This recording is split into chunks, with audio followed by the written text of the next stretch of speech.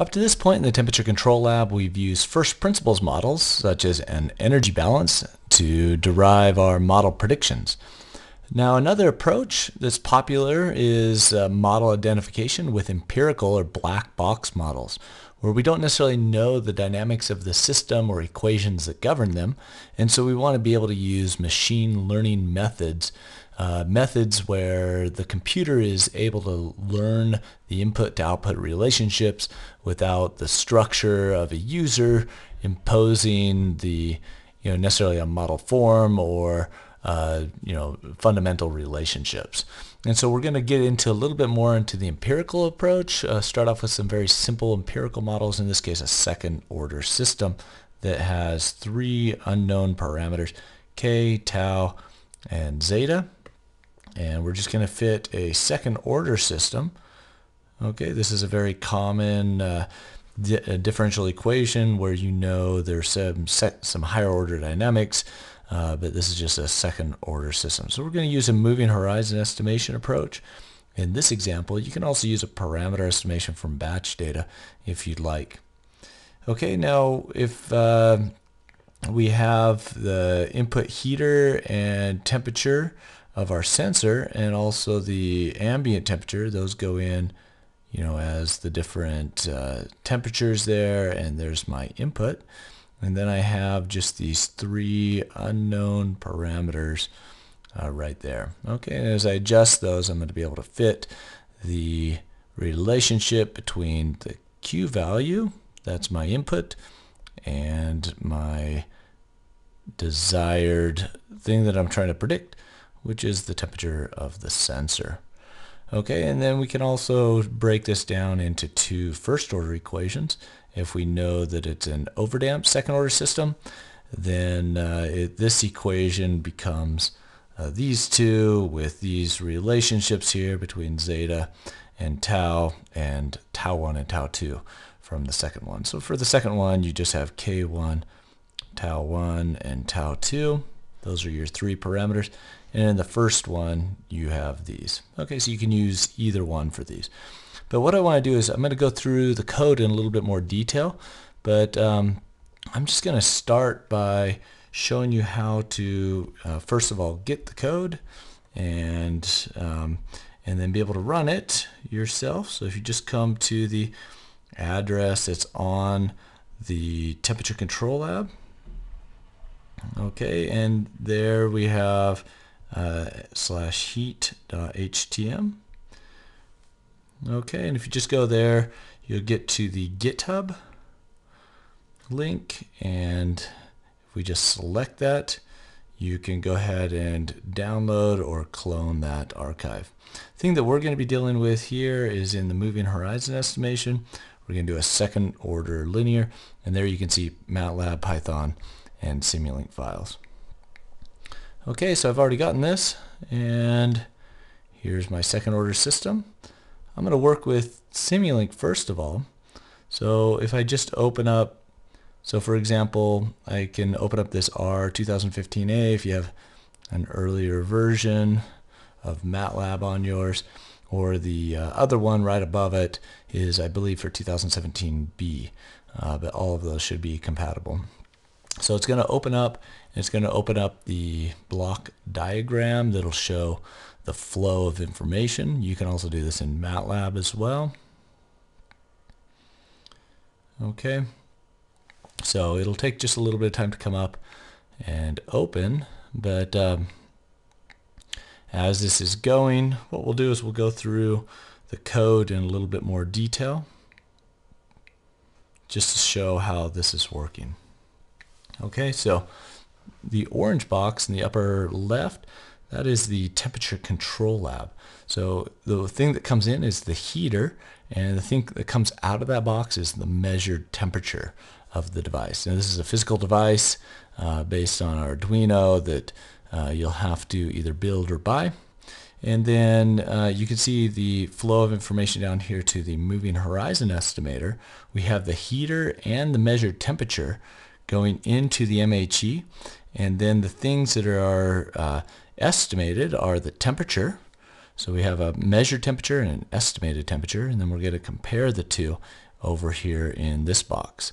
Okay, and then we have the gain, the time constant, the damping factor, the zeta, and then I also threw in there the ambient temperature. So we have those 4 parameters that we're estimating as we go. So if I run this, then what it's going to do is it's going to start, and I'll just open up the temperature plot here. Okay, and I can adjust the heater input as it's going, so it's still thinking about it.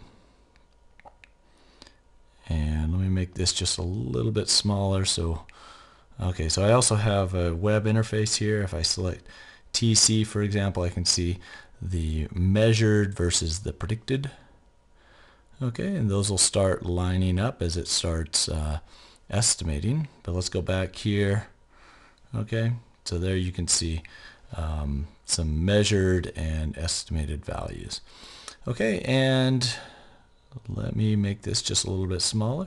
I'm going to turn the heater on just a little bit higher. If you just drag that over, and you can turn on the heater to a higher value. You want to step this up and down a little bit just so it will, you'll be able to see some of the effect of what's happening here, and you'll be able to see the different parameters update as the MHE proceeds.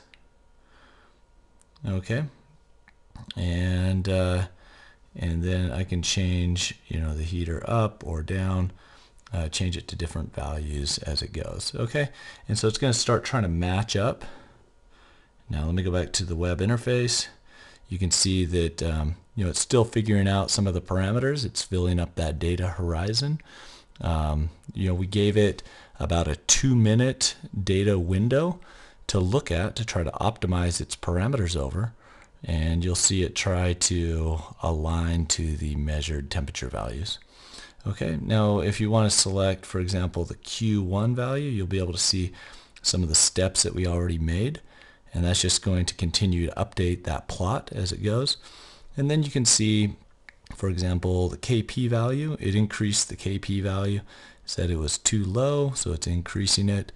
Here's your tau value. It went to 60, and then the zeta value as well, it went lower. Okay, you can also see the steady state temperature, the ambient temperature that's trying to estimate. It looks like it didn't move that one. Okay, so it's starting to align a little bit better as it's going. You can see inside this box, this is our interpreted MATLAB function, and we just included it's this MHE function right here that it's calling in order to be able to do the moving horizon estimation calculations. Okay, now you can see it is aligning a little bit better now. The temperature, the measured, and the predicted temperature.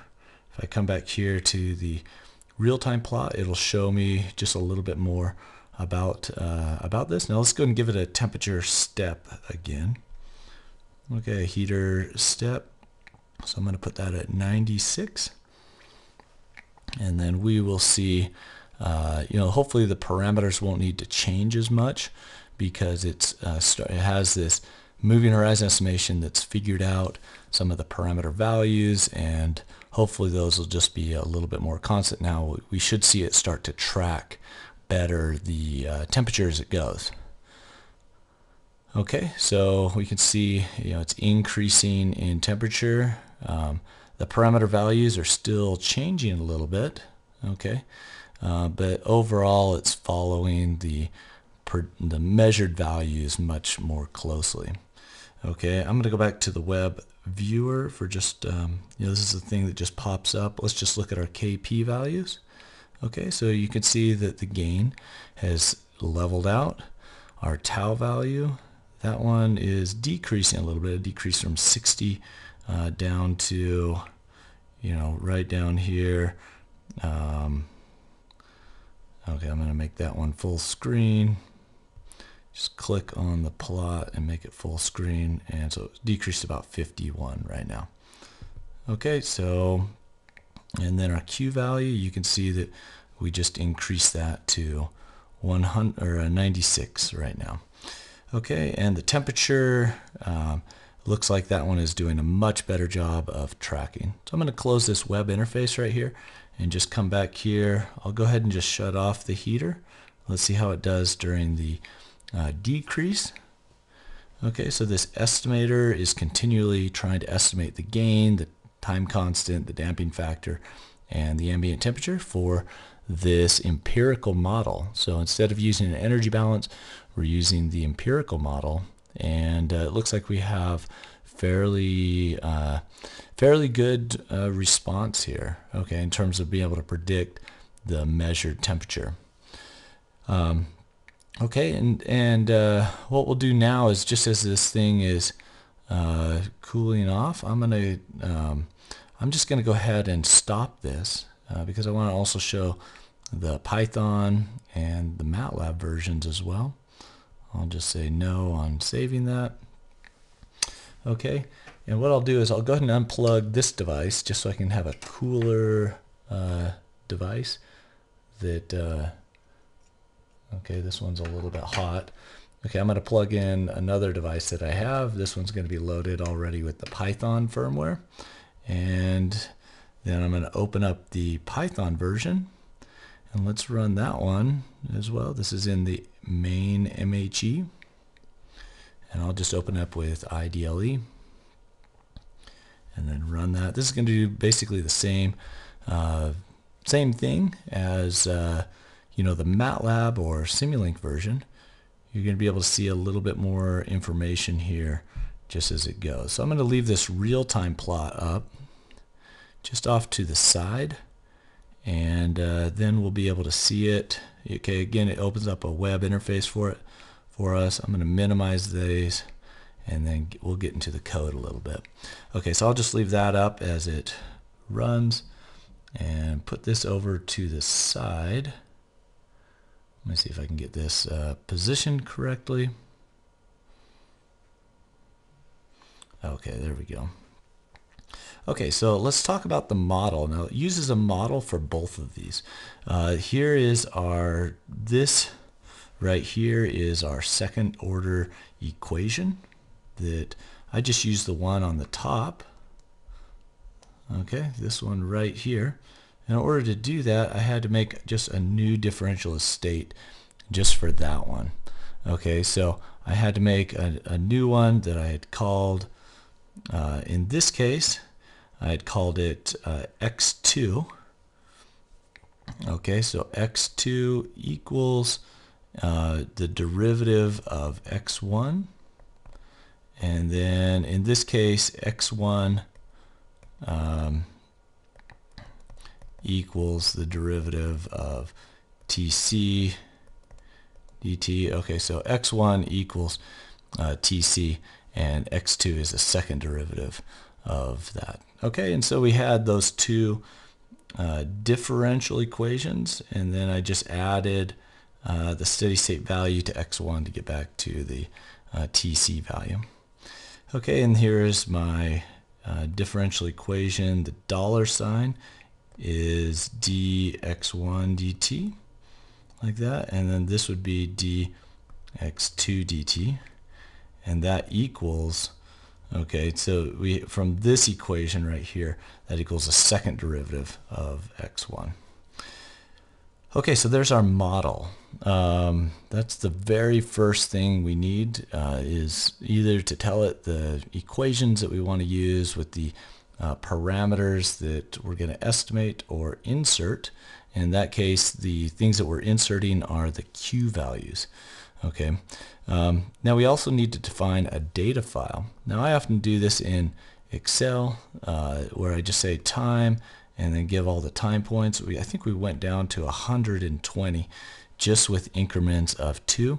And then you need to make sure you do a save as, and you save it as a CSV file. Okay, now this will just, you can open it up with a text editor and it'll just say time, and if you have another column over there, let's say like Q2, it'll just be separated with a comma, and that would be 0 to, let's say this was 0 and then 100. Okay, so that would be your text file right there if you just wanted to construct a CSV file with a text editor. Okay, so we have our model file and our data file. And then what we need to do is go ahead and just load our MHE application. So I'm going to go through this one in a little bit of detail just in Python, but it's very similar to MATLAB or Simulink. Here's the MATLAB code, and I have it right next to the Python code. So we have to define a new function for MHE. This is our MHE application. And then we also have the same thing right here, but in Python. Okay, and the very first thing that we need to do is just define which server we're going to use and the application name.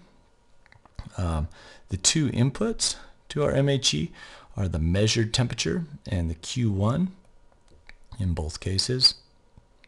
Okay, we'll insert those into our application with the APMES function. Then we solve the MHE problem, okay, with the solve command. The next part of it is just to check to see that we got a good solution. So if app status equals 1, now this NLC, you can either use APM there or NLC dot. Either one will work for the options. The newer one is the APM. Okay, and then we have just retrieving the new values. For any of the new parameters, we get the new val. It's a kp.newval. We have those defined as FVs, feed forward variables or fixed variables. And then we also have the model prediction. We're getting the tc.model. Okay, left is Python, right is MATLAB. And then if it wasn't successful, we just give it some default values. Sometimes just by one cycle it isn't successful, then it'll pick up again. So I just gave it some default values to use just in case it wasn't successful at solving it. It looks like all of these are successful. Okay, and then it just returns these from the function. We return the new parameters and the predicted temperature as well. Okay, so that was MATLAB and Python. I'm just going to proceed just with Python now. It's just very similar in MATLAB, so you should be able to follow along. Okay, this is how I initialize my moving horizon estimation. So in my MHE, the big steps are insert measurements, okay, solve, and then retrieve solution. Okay, those are my three main steps of my moving horizon estimator. In my initialization though, what I'm doing is I'm loading the model file. If you remember, those are the differential equations that we had defined right here. Okay, so I have to load that model file, and then I'll also have to load this data file as well. So let's go load those. I'm going to do that with the APM load and the CSV load. And then I have to configure some of my parameters as FVs. Okay, those are the feed forward variables. It means I only want one value per MHE horizon. Okay, so over those 120 seconds, I only want one value of KP that's estimated. Now I have an MV here as well. That's my Q1. Now that one is going to be given by the user, but it might be adjustable every 2 seconds in my horizon. So that one, you can see on the right hand side, the Q value is being stepped up and down. So that one needs to be an MV. And then the one that I'm trying to align with the measurements is this TC one.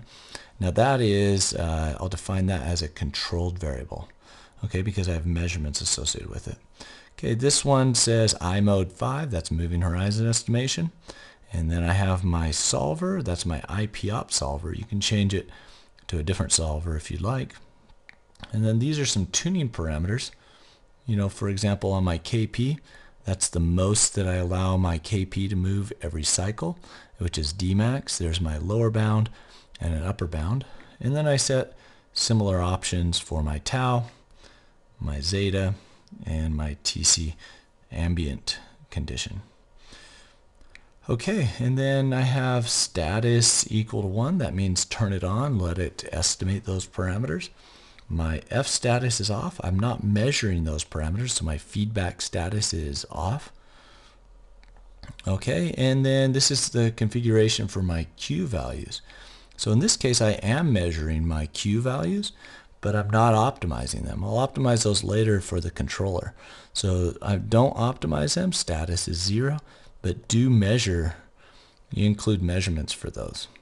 Okay, and then in my TC value, the status 1 means, in this case, I don't even need a status 1 there. It's really just the F status, but for the controller later, that will say whether I want to control to a set point. So this one's kind of optional right here. I just included it just in case you wanted to use that for the controller later.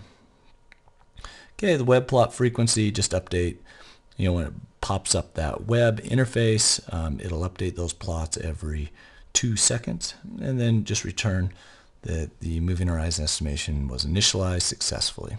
Okay, so that's how you load and configure an MHE with some of the parameters that are there. Okay, and then the final thing that I want to do is just go through the script that runs this. Okay, and this is just a high level what produces this plot on the right. The very first thing I do is just import TC Lab, that's pip installable. So you'll need to make sure you get that. And then also the APMonitor package, that's also pip installable as well.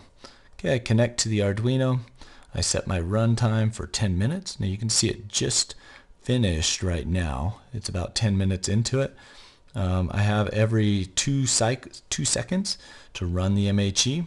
This is just storing some initial values so I can plot them.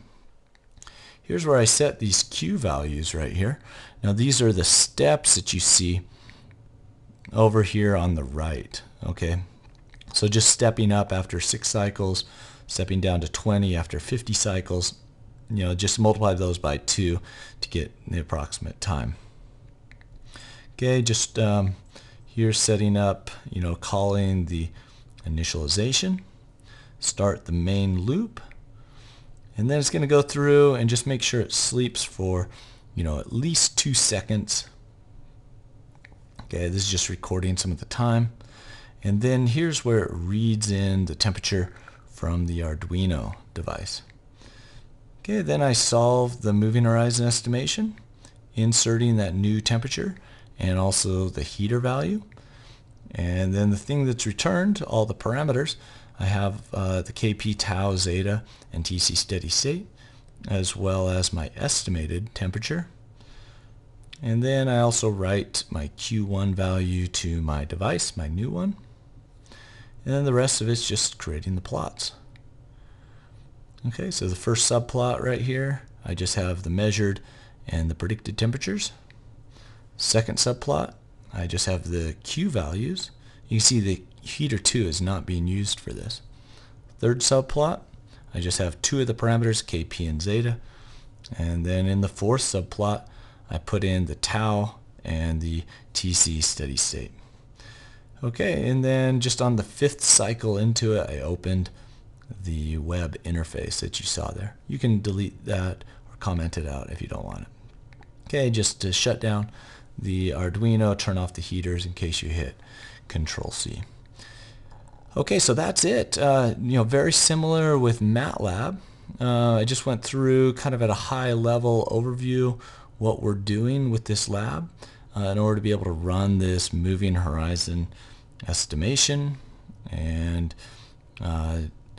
so the main things are you have your model, you have your data file, you create your function for your moving horizon estimator, and also to initialize and load the model and data and configure some of your parameters, and then you just run it in a script where you've set it up to run through the wait 2 seconds, collect the temperature, and produce new parameter estimates.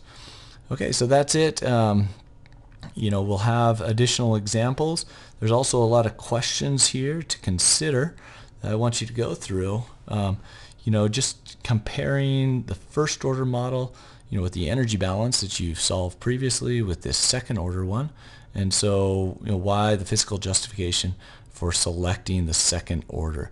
I'll give you a little bit of a hint here. You do have a transistor, okay, with a little thermistor temperature sensor, and they're kind of right next to each other. If I just showed another profile, it's like this, where this might be the temperature of the heater, and that would be the temperature of the sensor. And when the heater turns on, this is at a certain temperature, and the heat propagates through to the sensor. And so we may need two differential equations to describe that, because those might be at different temperatures. And so for that reason, you would prefer to have a second order equation versus a first order from the energy balance. Okay, so what other empirical model forms? We use two differential equations here. We also have some time series model, like you have autoregressive with exogenous inputs type form, the finite impulse response, you have state space, and others. All of these can be used to perform the model identification. And so if you look at the GitHub site, you'll see some additional ARX and other model forms like state space for this. Okay, so here's some additional links right here that you can go look at, but there are some other empirical model forms, including some nonlinear model forms that you could use, like artificial neural networks or others. Okay. Also asking about any nonlinear aspects to the data. So remember, from the energy balance, we did have a temperature to the fourth, okay, minus temperature, let's see, it was ambient, minus temperature to the fourth, with our sigma, epsilon, and the area. You had this radiative heat transfer term, and those are nonlinear right there. So maybe at high temperatures it doesn't fit as well. So just evaluate that as you're thinking about this estimator and using a linear model, which the one that we just used was a linear model. Whether this is going to fit some of the nonlinear effects that might be there. Okay, and then you also have an additional challenge problem here if you'd like. You have a multiple input, multiple output description if you'd like to develop an estimator that includes not just the first heater response to one temperature sensor, but two heater responses to two temperatures. Then I have an additional two equations here. Okay, you basically just copy those for the second one.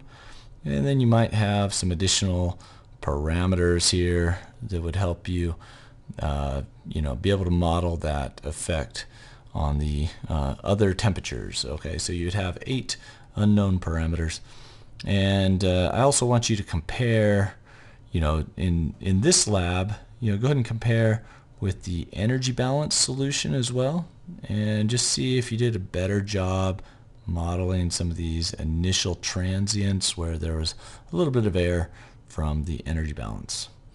Okay, so that's it. I hope this helped going through the source code, just a quick demo of some of the MATLAB, Simulink, and Python files, and I hope you enjoy this lab. I hope it's informative, that you can run with real data and help you tune your estimators.